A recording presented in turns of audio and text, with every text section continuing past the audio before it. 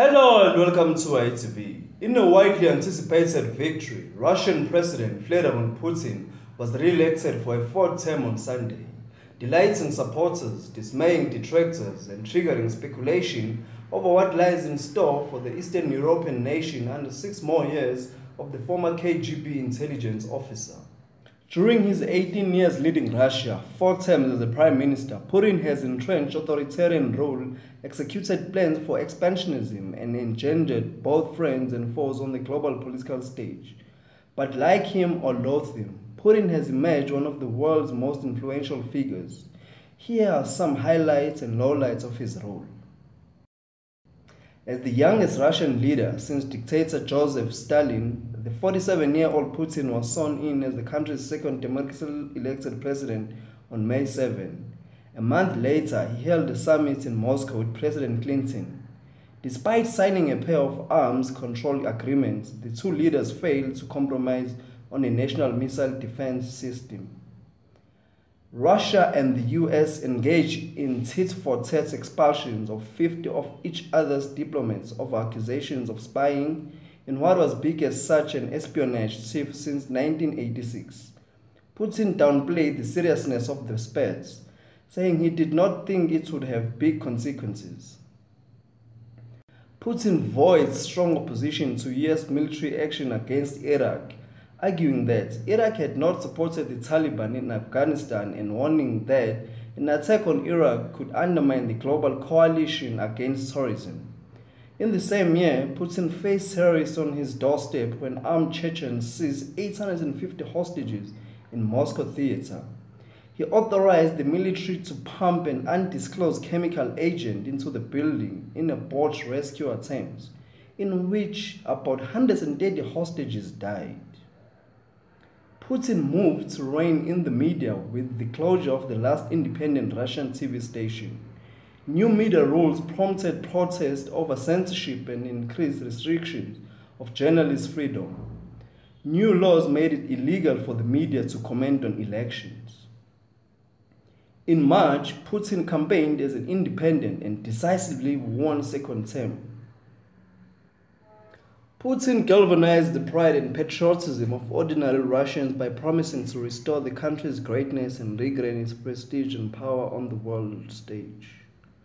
I consider the development of Russia as a free and democratic state to be our main political and ideological goal, he told the Russian Federal Assembly on 25 April.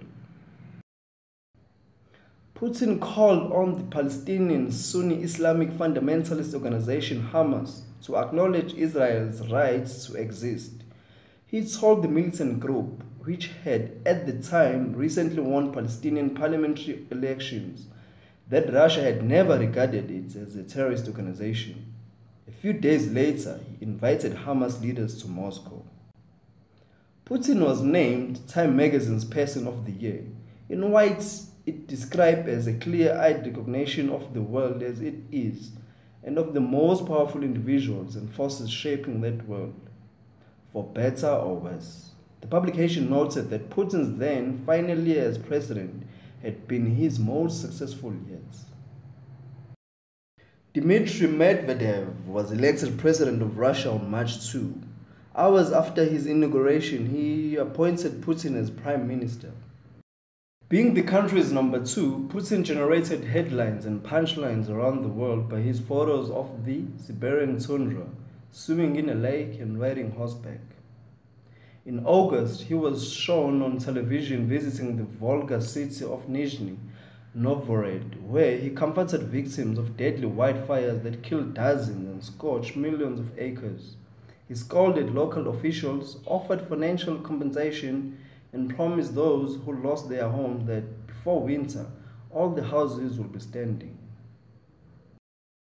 Thousands of Russians took to the streets after December parliamentary elections with accusations of ballot stuffing and voter fraud that they feared would allow the ruling party to maintain control of the parliament's lower house. Putin accused the then US Secretary of State Hillary Clinton of stirring up the protesters. Putin won a third term as president on March 4 amid complaints of election misconduct. He was sworn in May 7 as thousands of opponents protested across the country and hundreds of demonstrators were arrested. The Russian president penned a stinging op-ed in the New York Times in which he directly appealed to the US public to avoid forces against Syria. In the same year, he ended his 30-year marriage with his wife, Ludmila. Putin dispatched troops to Crimea and annexed the peninsula that had been Ukrainian territory since 1954. As punishment, the West slapped Moscow with sanctions. Putin responded by banning the imports of food and agricultural products from those countries, chastising Russia.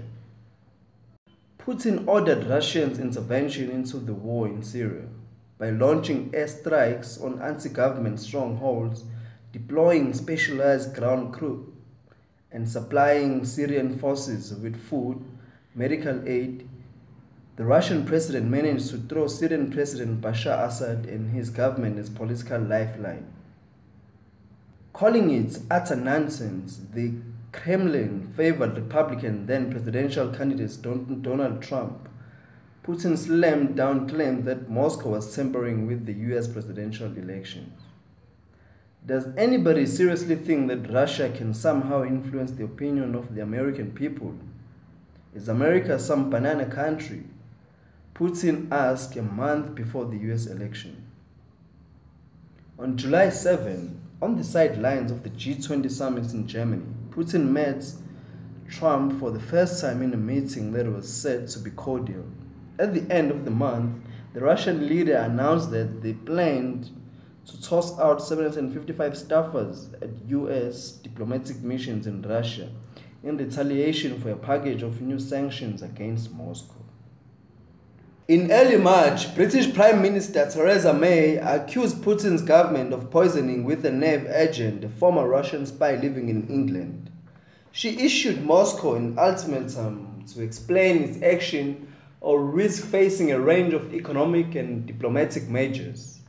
The Kremlin, which denied any involvement in the attack, missed the deadline, prompting the British government to announce the expulsion of 23 Russian diplomats.